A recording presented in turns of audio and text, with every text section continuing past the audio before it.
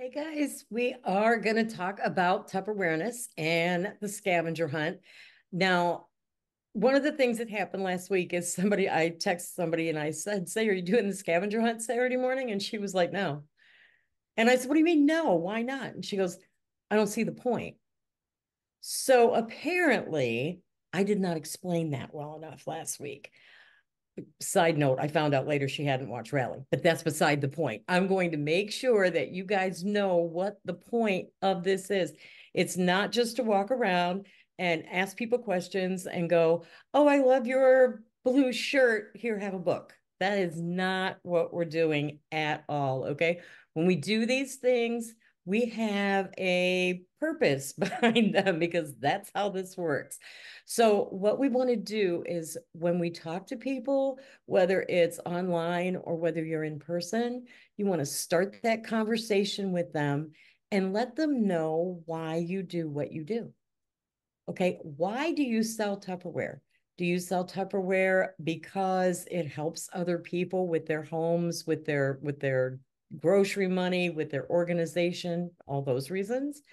Do you sell Tupperware because you needed the extra money? So that's why you started, and it's turned into friendships and fun and scavenger hunts on Saturday morning. Okay. But when you talk to people, you want to find out what it is they're doing. That's why, like, one of the things I'm going to show you the memes. Nikki made such cute memes for this week. They are absolutely adorable and they're going to be a lot of fun. Um, when I show you those, you can like the one in the grocery store. If you see someone in a grocery store, and especially, I always talk to people that are buying produce because that's what goes bad the fastest.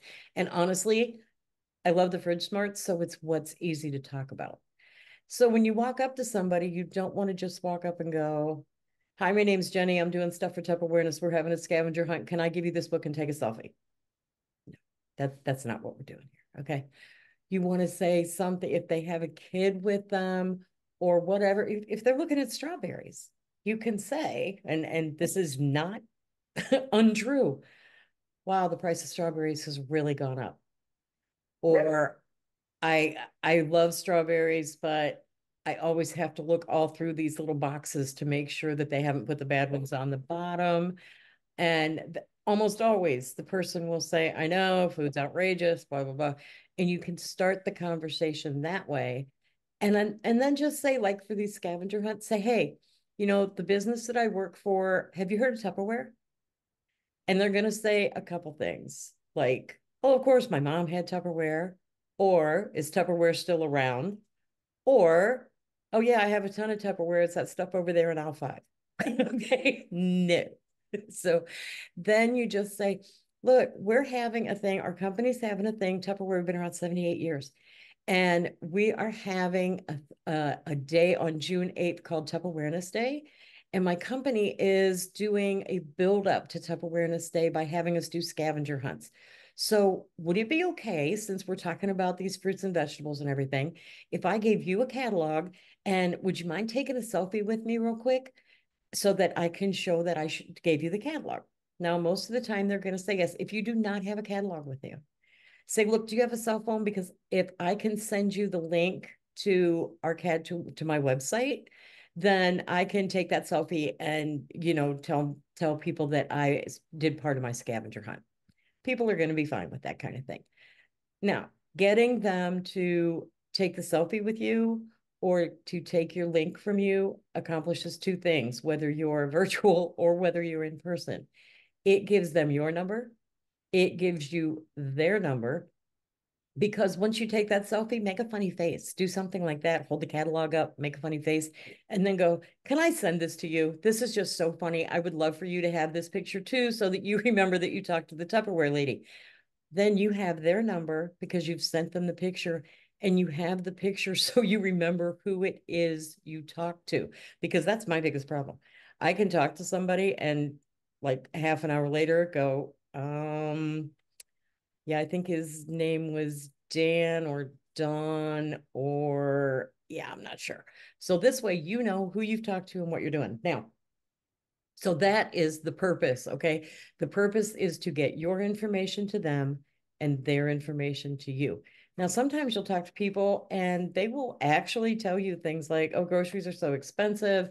I've had to take a second job just for the groceries, or we've cut our food budget back so far because things are just so expensive. We can't even, get all the extras and things. That, guys, gives you the opportunity to talk to them about the best way to save money with Tupperware. Okay. And the best way to save money with Tupperware is to join us. And right now, they can get the kit, they can get the $59 kit, they can get the $119 kit. They can start for $15 and get the fridge smarts you just told them about, or get the modular mates that you just told them about at a great discount. So don't leave that there. Don't be afraid to say those kind of things. If I see a sale somewhere and I really like it, I call somebody that I know uses it and I say, hey, guess what? Macy's has this on sale. Walmart has this on sale. Target has this on sale. You need to go get it. So if they have told you that they need help keeping their fruit, vegetables fresh, or that their cereal always goes stale or something, tell them you've got a fix for them. It's just the friendly thing to do. Okay. Be kind. All right. So we're going to show you these memes. So this is the virtual one that Nikki did. And because she does so much more virtual stuff than I do. So you have to post your catalog link. When you challenge somebody to play in your scavenger hunt, whether it's in your private groups or in a party or just somebody that don't be afraid to do this. If there's somebody that you chat with on Messenger, just send it to them. Say, hey, you want to have some fun? We're doing this for my team and I could use your help. All right. Post your catalog link and make sure that it's the catalog link. Okay. Don't send them to the wrong place. Post the catalog link. It's a scavenger hunt. They're looking through the catalog. And they're looking for, okay, she has on here something purple in the catalog. We have all kinds of new purple products in the catalog. So let them find something purple, an eco-friendly product, okay? Everything we have is eco-friendly. This is not a hard thing to find, but most people will go for the water bottle or maybe one of the lunch things, but everything we have is reusable, and that's what we're looking for. And an item on their wish list. Now, this doesn't mean they have to be your host, okay? People wish for things that aren't having a party, that aren't a host, that aren't, they just go through the book and go, oh, I wish I had that, okay? So when they send you your pictures, make sure you respond to their message, but don't respond with, okay, thanks. Ask them a question. If they send you a picture of one of the purple bowls, go, do you have a lot of bowls in your kitchen, or what's your favorite bowl to use? Just fun questions. If they send you a picture of a water bottle, or they send you a picture of a water bottle, go, do you know how many different sizes water bottles we have? And send them a picture of that big one that we've got and go, would you ever use something like this? But make sure in wish list items, you have to let them know that there's other ways to get those wish lists. If what they want is a stack cooker, how many ways are there to get a stack cooker, guys? They can pay full price for it. They can get it free, or they can get it half price, or they can get it at a discount. So make sure you're putting all that out there so that they know what's going on. And make sure, okay, because this says message me the items in the catalog for a surprise from me. Gives you the perfect opportunity to get their address or their email address so that you can send them that recipe card or whatever it is that you were planning on sending as a surprise. Okay. And that way you can send them a catalog too. You can actually send them a catalog if you get their address, or you can email them the link to your website. So you want to make sure that you're using this to your advantage. This isn't just going out and handing somebody a book and going, okay, I did that. All right. Now I'm going to go to the next one because she did a really cute one for the in-person one. And I love that dog. And bonus points if you guys send a picture of a dog in a purple tutu. But what you're really looking for is somebody wearing purple. And it's the same thing. If you're talking to them and you find somebody wearing purple and you have the catalog with you, say, oh, I love your purple shirt, or, I like the purple bow in your hair, your daughter's hair, whatever.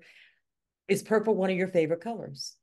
And if they say yes, go, oh, you have got to see this. And you show them the book, or you give them the link and go, you should see all of our new purple stuff that we have. All right. Talking to us about somebody with a water bottle, ask them how much, honestly, ask them how much they paid for that water bottle that they're getting ready to throw in the trash. Because if they bought it at a convenience store, they paid probably somewhere between $1.50 and $3 for it. If they bought it in a case at Costco or something like that, maybe if you divide it all out, it was only 50 cents. But you know what? That's a 16-ounce bottle. Our 16-ounce bottles are $6. So if even if they only paid 50 cents for it, if they drink a couple a day, 12 bottles, and they're spending more than if they buy a water bottle and start using it and, quit throwing all that nonsense away. So there's that. And then we're back to the grocery store. We talked about the grocery store. I love talking to people in the grocery store. I have always loved talking to people in the grocery store. Even before I was in Tupperware, I would start up conversations with people and my kids would head the other way because they were like, Mom, you don't have to talk to total strangers whenever we're in the grocery store. And I was like, well, yeah, I kind of do, because that's who I talk to, because that's who I talk to. That's not the five of you. So that was where that went. But so find your own word choices. Okay. It's super important that you be you when you do these kind of things. Um, you can use obviously ideas from other people, but make it you, make it your words, your personality, because that's who people want to know. And that's what you're going to be doing. So the scavenger hunt Saturday, Pam will post those two memes and you can start posting your pictures underneath there of people that do it. We do have a drawing for the people that posted last week, which, guys, wasn't a whole lot of people. So let's be playing the games. Come on. It's fun. It's fun. And it's honestly an easy way to learn how to make a conversation with somebody that you wouldn't otherwise, because it gives you, there's a reason behind it. You're not just walking up and trying to start a conversation. You're on a scavenger hunt. And when you were a kid, that was great. You would go to doors at 9 o'clock at night and ring the doorbell and get that stuff. So now all you're asking them to do is take a book, take a link, take a photo. It's not a problem. Okay. That's me.